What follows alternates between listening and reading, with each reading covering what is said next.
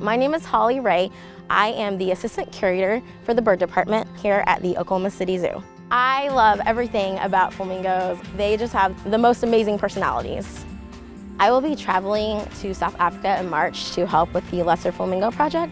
In January, over 1,800 chicks were abandoned because of a severe drought at Canford's Dam. I will be participating with other institutions with the rehabilitation of the chicks and hopefully a successful release into the wild population. Our job it's very similar to what I've done here at the Oklahoma City Zoo. We will be hand rearing these chicks. This will be my first opportunity to see them in the wild. I am incredibly excited for that. I am very passionate about flamingos. I have spent a lot of time caring for them.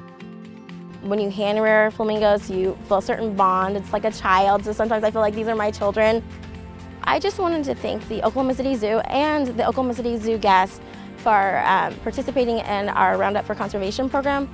We were able to donate $6,000 from that program to support the Lesser Flamingo Project. The Roundup for Conservation program is a great way for anyone to become involved and support wildlife and conservation. Participating in a trip like this is life-changing. To be able to do something that we do every day, but to have an effect on the flamingo's wild counterparts is just amazing, and I think it'll be an amazing experience. And just to know that something I did helps preserve a species, I'm so grateful and so thankful.